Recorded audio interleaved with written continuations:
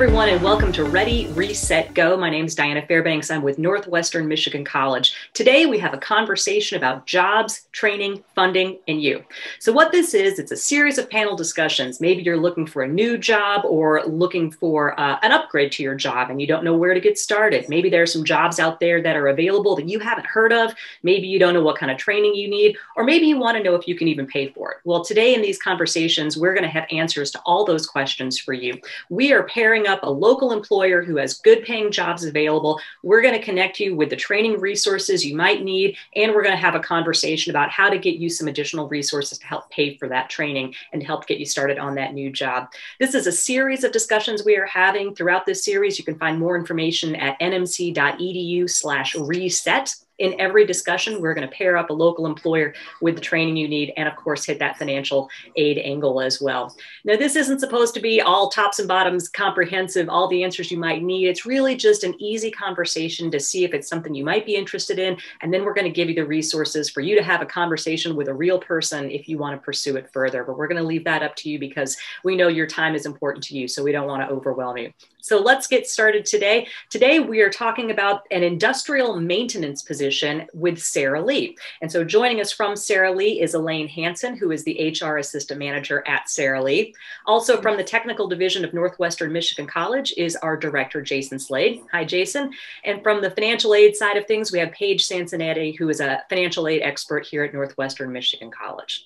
Now, let's get into talking about this industrial maintenance. Elaine, honestly, this is a job that, it sounds familiar to me, but I'm not sure that if you asked me to describe it, I would know what it is. Tell us more about industrial maintenance, especially at Sara Lee. I mean, I know we think of Sara Lee and pies, but I don't think industrial maintenance. Tell us more.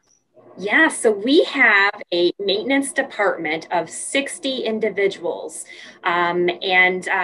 we just formed an apprenticeship program last July where we have 2 apprentices.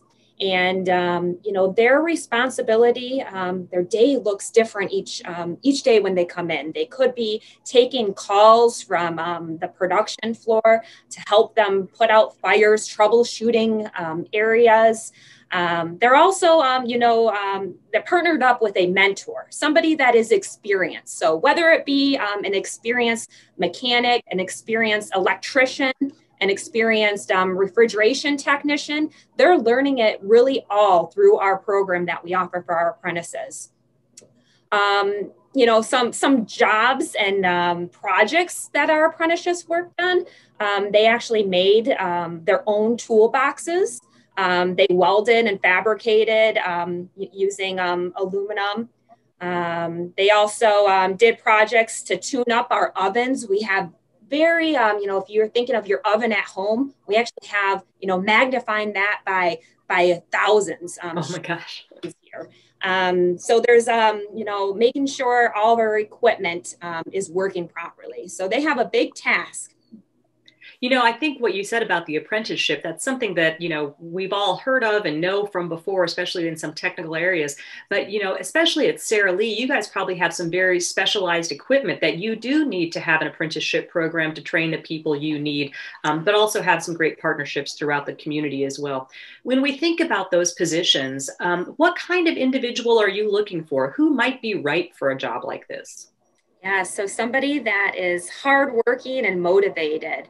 It is positions where they're getting their steps in. They're up and down stairs. They're, lifting, up to 50 pounds. So somebody that is eager to learn.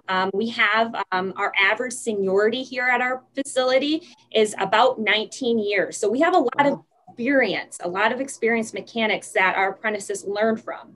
So somebody that is willing to, listen to the mentors and kind of soak all the knowledge in. Lots of opportunities for any individual. And it sounds like a lot of hands-on. Very hands-on. Yeah, there's a lot of moving conveyor belts within our facility. We're about 320,000 square feet, so it's pretty large. A lot of equipment that requires, a lot of detail. Our plant's been here since 1963, and we actually have equipment here that have been here since 1963. Wow. 57 years. So it does require an individual to be detail oriented. Got it. Got it. Let's talk a little bit more brass tacks about what does the job have to offer the employee? What are the hours? What are the times of days, the shifts? What kind of pay are we talking about? Yeah, so we actually we operate 3 shifts here, and our apprentices they obviously they're attending classes, typically anywhere from 2 to 3 classes each semester, and also working a full-time schedule with us. So maybe you have a class that's scheduled during midday, so you may come in to work in the morning hours, leave to do class, and then come back in the afternoon or evening after your class finishes. So we are a bit very flexible, school schedule first and then fitting in your hours with us. Whatever class an individual has or what they're studying, we're actually going to trigger special projects and assignments to match what your learning material is. Okay. It's a great, career to go into. The benefits are very rich, good paying job. Okay, great. There has been a lot in the news lately about automation and robots and maybe jobs going to other parts of the world, but this is a job that is right here in Traverse City. It sounds like has been here for a long time, and it sounds like Sara Lee's very invested in keeping that workforce here locally. Absolutely. The skilled trades demand is very high within our region, even statewide and nationally.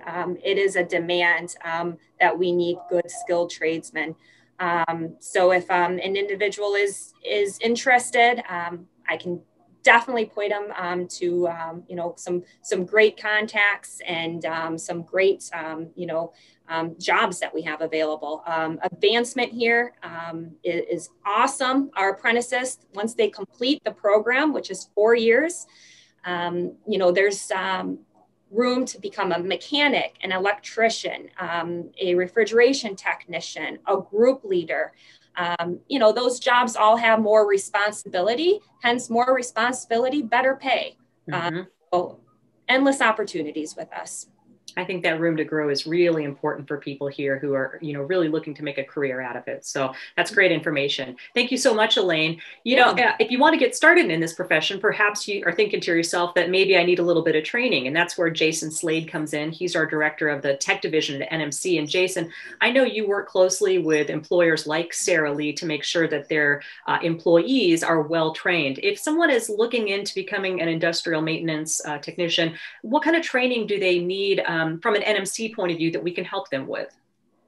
So thanks for having me, Diana. I really appreciate it. Some of the things that you'll take note of is specific to Sara Lee is we try to be fully invested with the company. And so we're very fortunate that Elaine brought us in. So by us, I mean our instructors, our directors, our program coordinators, and we actually walked the line. We walked through the facility. We saw what their students did. The run rate of pies is incredibly impressive. And the technology is. You mentioned automation on there. And the Sara Lee facility has quite a bit of automation that makes sure that a pie that comes out reaches the customer the way they expect it, full, round, in place. And that's what our technicians can do, is they can actually run those control systems and develop them to ensure that the customer is satisfied. So when it comes to somebody that's interested in this field, there's a couple paths.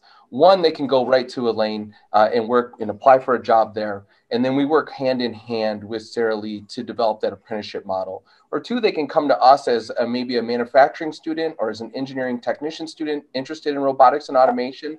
And we say, hey, there's this great opportunity for you to segue into an apprenticeship. And then we work with Elaine to make sure that we can make that connection and that student fits their requirements. Apprenticeships are pretty unique, Diana. So what we do is we work with the company and we develop a program that meets their needs. So Elaine talked about a couple different jobs there, as a maintenance tech, as a apprentice mechanic, eventually going into maybe electrical trades or HVAC on there. And so what we did when we designed the apprenticeship is we looked at every class that NMC offered across the whole division.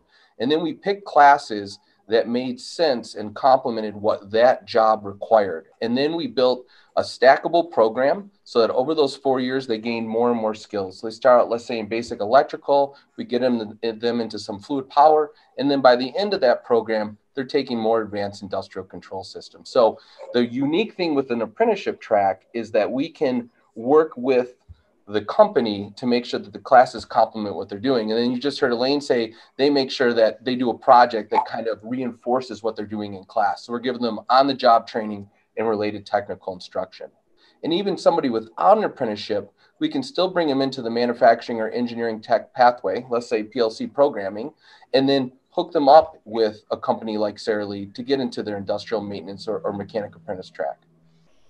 What I'm hearing from both of you is there is a lot of flexibility and a lot of pathways, but that you're also working really closely together to find the best solution for the student or potential employee, but also what's right for Sara Lee. So I think that that partnership and that flexibility and specialization, I think, is really great. Jason, when it comes to this, to the student getting the education that they might need or the potential employee, you know, I think some people might look at the word college and think, yeah, I don't have time. I don't have time for college. But I know you do a lot to make sure that that classwork is also accessible to people who may have other responsibilities in their life right now. Talk to us a little bit about the flexibility of formats we offer too at NMC. Oh, absolutely on there. So the first thing is with many of our classes, there is a hands-on experience. We want the student not only to have the theory portion or understand what's going on in the background, but actually physically do it. So he or she walks into Sara Lee and is confident in their skill set. But we also are very aware that our students have busy lives, and apprentices have even busier lives because they have those requirements at the job too. So we try to make sure that the classes are thoughtful, that they're competency based, so that you walk in there, you do a skill, you do the skill well, and then we move on to the next one. We also are offering more classes in a hybrid format, allowing the student to take some of that lecture material, the knowledge-based component, do that on his or her own time, and then come into the lab for that experience. That offers some flexibility there as well. We also try to be aware of busy times that the apprentice may have and adjust the schedule accordingly and not overload them in a particular semester, or if we could push a class out, we definitely do that. So, you know, we're looking at a multiple ways to deliver a class, some online, but in technology, that's a little bit limited because we do want that hand-to-hand piece or hands-on component.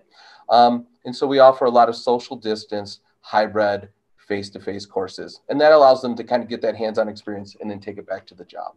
Mm-hmm. And I bet especially when things that are hands-on related, I think, you know, the dedication that the experts in your area who are instructors, talk a little bit about that when it comes to that personalized education, really working with a student and ultimately really being dedicated to pairing them up to a job or career at the end of that path.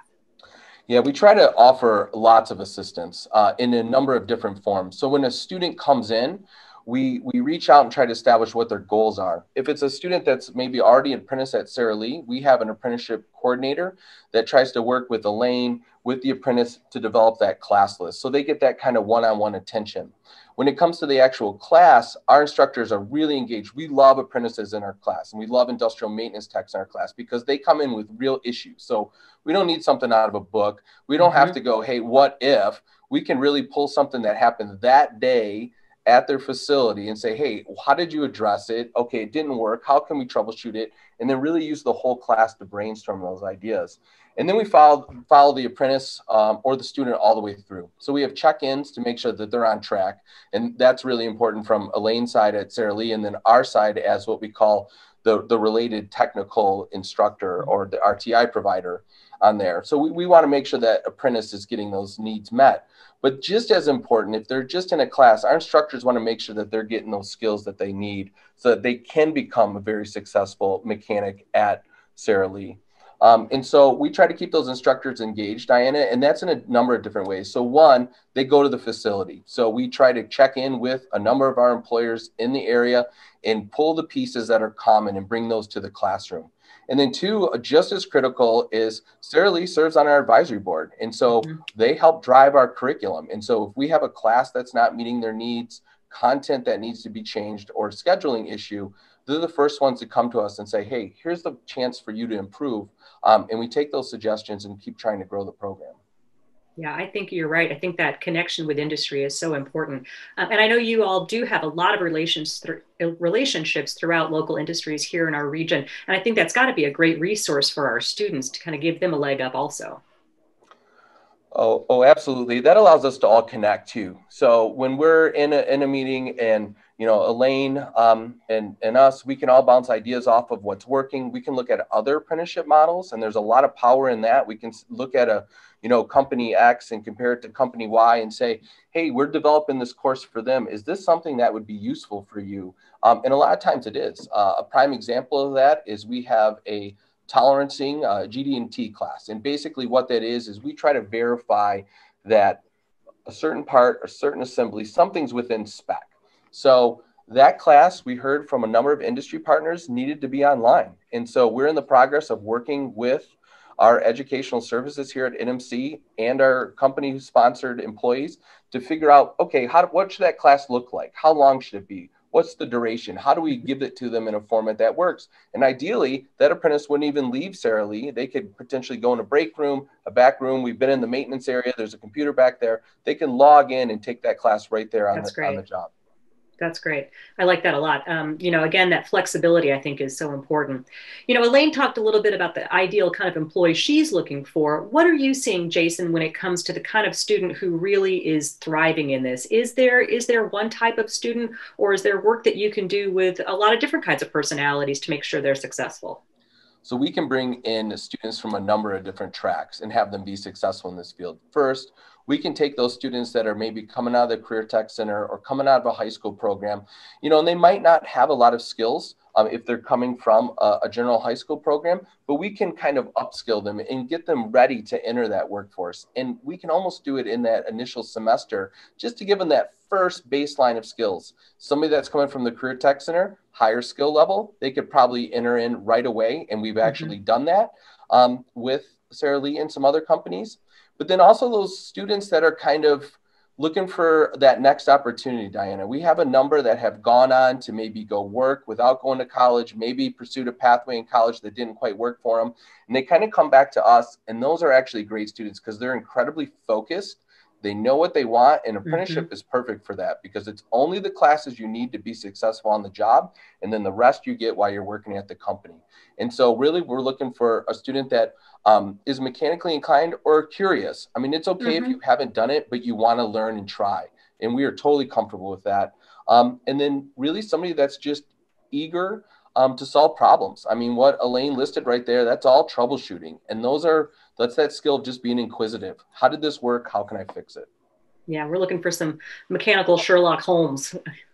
So for folks, it sounds like there's something from everybody from high school all the way through adult learners and, anybody with some curiosity. And Jason, I bet you'd say people don't have to commit today. They just call and ask a couple questions. We'll see if there's even some room there. So I wouldn't turn anybody away for sure. One thing I know where there's a lot of questions about was, okay, the job sounds great. The training sounds fun and interesting, but can I pay for it? And so we're going to bring in Paige Sansonetti, who's one of our financial aid specialists at NMC. And Paige, when it comes to paying for college, especially using some of the resources at Northwestern Michigan College, including human resources like yourself, there are really a lot more options than I think people realize. Is that true? Definitely. Just from NMC, this last year, we had $1.7 million in scholarships give away. And out of the 92% of students that applied, they received a scholarship, with the average being $1,300. Wow, that's great.